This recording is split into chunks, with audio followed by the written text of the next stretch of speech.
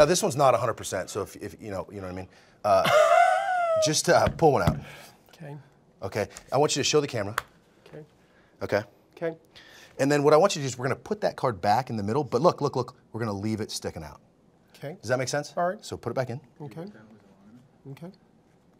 We good? Mm-hmm. That's it, right? Mm-hmm. We good? Mm-hmm. I'm looking for it in the monitor. Can't Mm-hmm. see it. Too bad. Mm-hmm.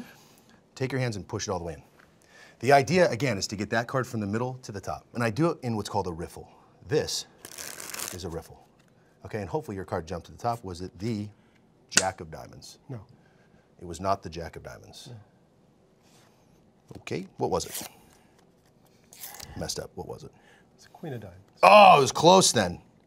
Oh, it was the Queen. Right. You're sure? Yeah. Well, I mean, this is going to scare me. I tell you what. If I take the Queen and shake it, I can get it to turn into that Jack, which is back in one piece. That's the Queen. Well, let's check it out. Let's see if we got it. And hopefully, if we turn the pieces over, that Queen will come back for us. Oh no! 1, 2, 3, 4, and there it is. Now, forgive me again. Were you right or left-handed? Right. Put your right hand out and cover the pieces. Now watch this. Watch. Drop the pieces on my hand. No. No. No. And there we are. Just as good as new, my man. That Queen's back.